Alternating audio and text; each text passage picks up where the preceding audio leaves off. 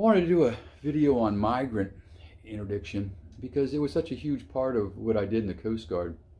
Just about all my cutters, especially on the East Coast, the Seneca, the Tampa, the Dependable, we spent a majority of our time in the Caribbean doing migrant interdiction. Even when we were doing drug interdiction, you inevitably ran into migrants, and it's a sad situation because especially the Haitians, because predominantly it's Haitians, Cubans, and those from the Dominican Republic, and the Haitians are in really bad shape, and usually when we roll up on them, they'd already be out for 4 or 5 days, and they were in very, very, serious conditions. Some of them would have been passed away. They were already out for 4 or 5 days with no food and water because they're thinking the trip's only going to take several hours at the most, the rest of the day, and then they end up being out there for 4 or 5 hours. So a lot of times when we rolled up on them, we were actually their saviors because they would have died either starvation or drowning, and then that was also a complicated part of the evolution. It was when we'd come upon them, a lot of times they would want to rush to one side, and you'll see in these pictures these boats are grossly overloaded, and you always had the potential of the boat flipping and then the migrants getting into the water, and then most of them can't swim, and they were drowned. So, and that did happen, unfortunately.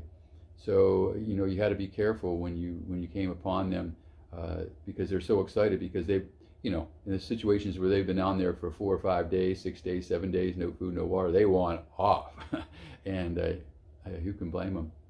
But I'll kind of run through it. I actually have a couple of different picture series on Haitians and Dominicans, and I'll kind of roll this first one with the Haitians, and this is us coming upon them and their boat and picking them up.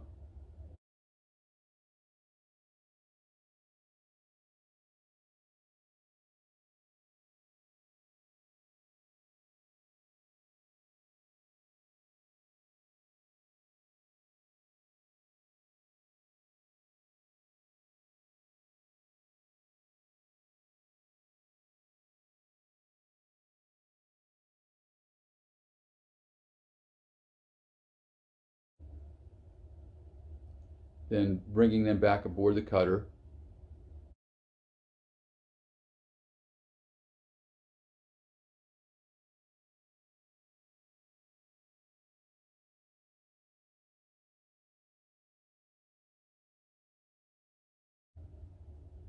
And then women and children come on first. They're given, they're searched to make sure they don't have any weapons, given toiletries, and then we take them up to the flight deck and give them a blanket and some sandals so their feet don't get tore up on their non-skid flight deck, and get them settled in. And you'll see there's a little a yellow square box in the back of the flight deck, and that's their toilet.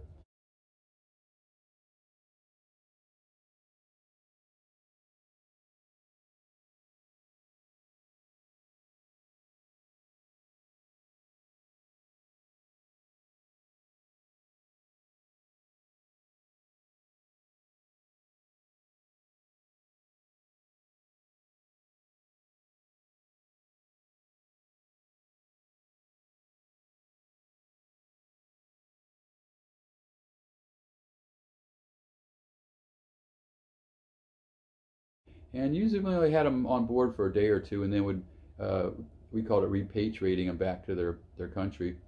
We'd take them back into Haiti, and if we fed them, it was usually something very bland like beans and rice that wouldn't upset their stomach.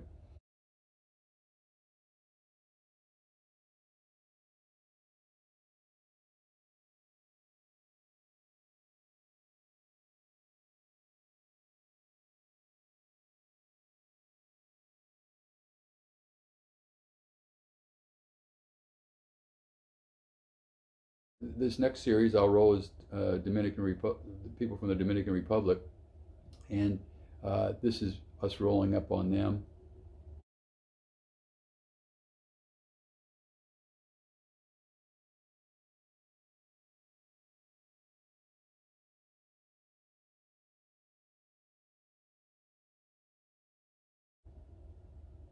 and then bringing them onto the flight deck.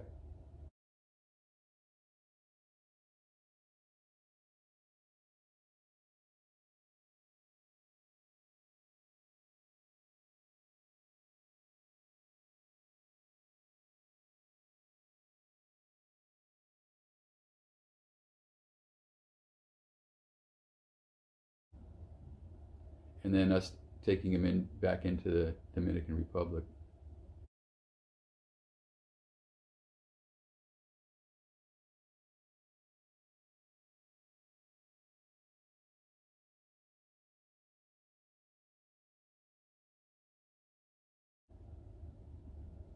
Then sort of the aftermath of the flight deck after they're leaving.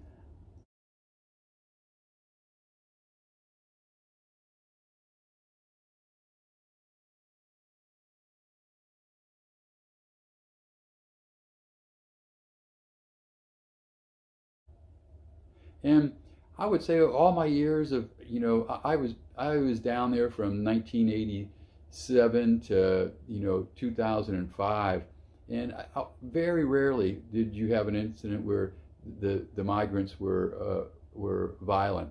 But I do have this picture series of these guys, these people from the Dominican Republic. They did not want nothing to do with us, and there's this picture right now I'll post of us chasing them into the sunset.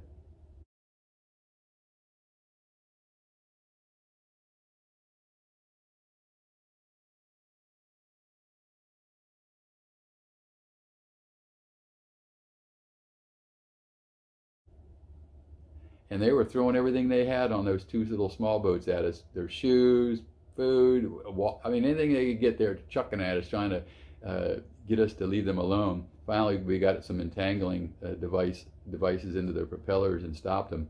And they were still, didn't want waving machetes around. So luckily there was a Dominican Republic Navy boat nearby, and it came over and took charge of them, because I don't think we really wanted to have anything to do with them after that.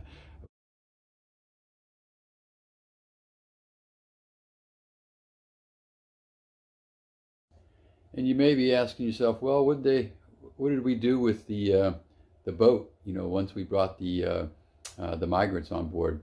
Well, we would just we would sink them. We would either fire on them with our guns, our mounted gun, or we would just set them ablaze.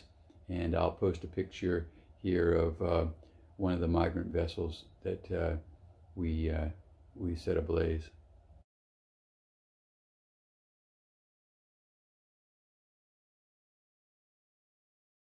Migrant addiction, it's not a glamorous part of being in the Coast Guard, but it is a very important part of being in the Coast Guard. And it's I would say overall it's very sad, especially when you bring the migrants on board. You're getting a little personal with them when you bring them on board, and talking with them, giving them their blankets, giving them their food, getting them situated, and you just see how the overall condition of them, and it gives you a good idea of what they came from. So, but hope you enjoyed that video. And I did write a book about my time on the Coast Guard cutter Dependable, 2003 and 2005, and I do detail the migrant stories I've just told you, and others, and some drug interdiction stories in here. And so if you would like to read it, you can get it through my website, www.edsemler.com, and you can get it as a paperback or an ebook.